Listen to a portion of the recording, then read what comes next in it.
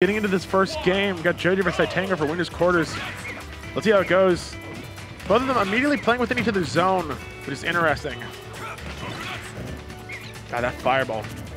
It's just a scary tool, right? It's not like... Yeah. It's not going to do too much damage, but it helps control the pace of the match. Absolutely. And it's just not... that damage piles up. And it's slow enough that he can come up behind it or, you know, create some pressure with it. All right, what do you do? How do you land? How do you land as Ryu? I like that. I like JoJ punishing these landings so far. Good use of the fireballs on the ledge. Tenga's a big fan of jump up fireball. Oh. Okay, side B the wrong way. Could have been a punish, but that's fine. We just reset sometimes. Good. Good use of the side B. All right, what do you do? How do you get off the ledge? You do just fine. Back to neutral. Trying to read a jump, not getting it. So they're both just like... It's insane. Yeah, it's not a camping game, it's a patience game because they're just playing within each other's zones. Like, all right, who's going to throw the first move? That F-tilt kind of stronger than I realized, but the thing is jump is gone. Stock's going to be gone with it. Good popping of the balloon by Tenga. We applaud. You applaud Tenga. What do you do? Wow. Good job not rushing any get-up options there. Waiting to watch JoJ throw a move and then react. Love to see it. Wow. No way. What a good aggressive recovery. Side B off the ledge is a new one that I haven't seen from Tenga, but yeah, right. And the good uses of the neutral B. All right, few is from JoJ. The man, Tenga's coming back aggressive again. Honestly, might reach the point where JoJ realizes and just starts going on the defensive instead. Yeah. But we'll see. What do you do? How do you punish? All right. Interesting. Fair going through the fireball. That's important to know for the matchup. And good punishing the side. Really good edge guard. Yeah, unfortunately, 3 is like you feel like you got to do that side because how else are you going to get back otherwise? But a character like Diddy, all the air mobility in the world, able to just get over there. Good burst options too.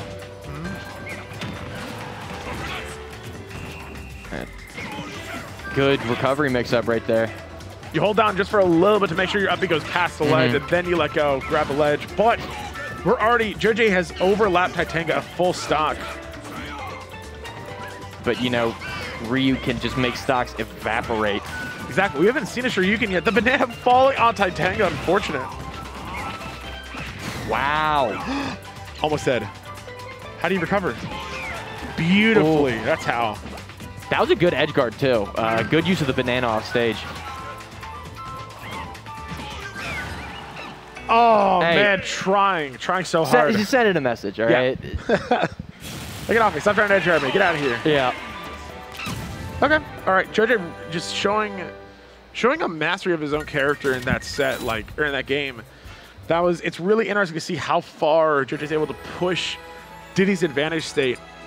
And Tenga's showing, you know, just a few explosive hits can go a long way.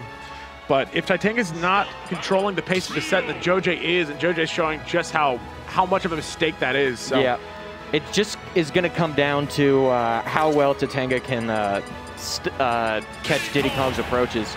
And if he can, he'll win the set. Yep. But right now, it's looking like JoJ's been able to get through that really strong defense of Tenga. All right, what happens now? Banana immediately ended up mixing up by going for the side B instead, saying, I'm not going for this banana. I'm coming for your head. 44% immediately. Just trip on the banana sometimes. It's fine. Interesting. Down to side B. Showing that you're going to try and press a button instead. Not getting the grab out of the up tilt. Catching the banana with the up tilt. These players are pressing buttons. When they get in each other's faces, they are scrapping. Yeah. Okay, all right. 2 fireballs. How do you come back? Still aggressively, no matter what. I swear Tenga's just coming back aggressively. It's working, though. He plays such an aggressive defensive game. It's so fun to watch. It's building a brick wall, honestly. Just like, if you try and get in at all, it's not going to work because Tenga's got like a left hook waiting for you. It's a lot scarier than a regular brick wall, too, because it throws fireballs. Yeah, I got to say, I'd probably stop going into houses if they threw fireballs at me. But just like that, you know what? I'd stop hanging out with Monkey if they threw me off stage too, so. Yeah. Nah, I'd probably want to hang out with the Monkey more if they threw bananas at me. They make funny sounds and just threw bananas all day long. Like, dang, where are you getting these bananas from? You're just holding on to them? They're going to get moldy. Good use of the side B. And now he's got the banana. Good nairs. Oh my god. Throwing, although, even if it's not much of what combo tree Diddy does have, nair is kind of nice. Oh, yeah. All right, how do you keep them in the air? Tenga really needs a way to just kind of keep these juggles and advantage states going, because I have to wonder if that was STI out of that up smash. Joj getting far enough away not to get hit by the Shoryuken. Doesn't matter, though. Kill him? No, okay. Good down B. All right, I like that. I always wonder if Tenga would be getting a little bit more with a little bit less reliance on fireball punishes sometimes than just going for a meteor hit, right? Yeah. Because Diddy Kong's advantage and neutral are both so good. Tenga really needs to convert when he has these opportunities in advantage. Yep. Good, and good back good here. Catch, yeah. That's what we've been saying. You know, Tenga's been coming back so aggressively. Joj finally picking up on that. Oh, you're going to jump here. You're going to throw something. I'm going to hit you with an aerial. Dead. That is the classic Tenga bread and butter. He used that hurricane kick so effectively. I know, and it's so funny too. You're just like in hit stun, like I'm gonna hit by the side. Oh, yeah. I'm gonna land in it.